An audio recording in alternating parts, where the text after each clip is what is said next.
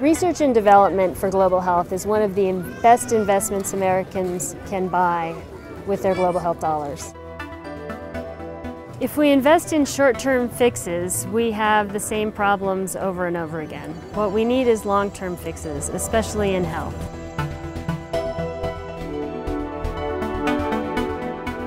We live in such a global village that we can no longer say that problems are only limited to one part of the world.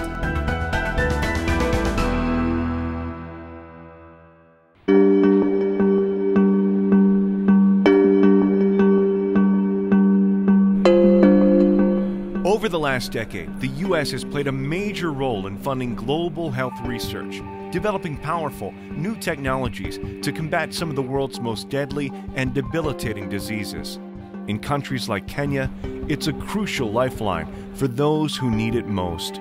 With the AIDS epidemic, the landscape has changed. In the last 10 years or so, we've been much more focused on infectious diseases, HIV, tuberculosis, malaria plays a role in this country, as well as the health of moms and kids.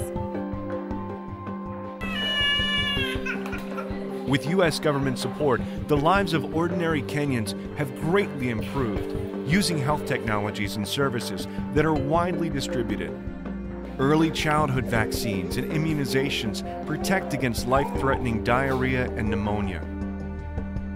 To combat the spread of HIV/AIDS, antiretroviral drugs are now available at reasonable cost to patients like Peter Lumumba. I have been HIV positive for over 23 years. ARVs are helping to reduce the effects of HIV on my body. If I wasn't taking ARVs right now, I would be dead. Solutions such as insecticide-treated bed nets are dramatically reducing the number of malaria cases, especially in children under the age of 2. There was a lot of malaria disease. My family was suffering from malaria most of the time.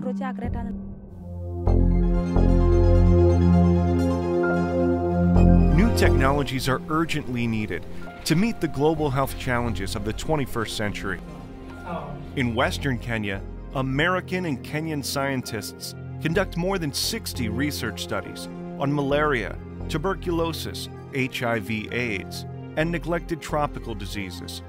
Many U.S. agencies support this life-saving work. It's a critical partnership that creates real results, with more effective solutions at low cost. So we're on the verge of breakthroughs in malaria and in TB and other diseases, and what we really need is continued support so we can get the job done. We can save hundreds of thousands of lives here and globally.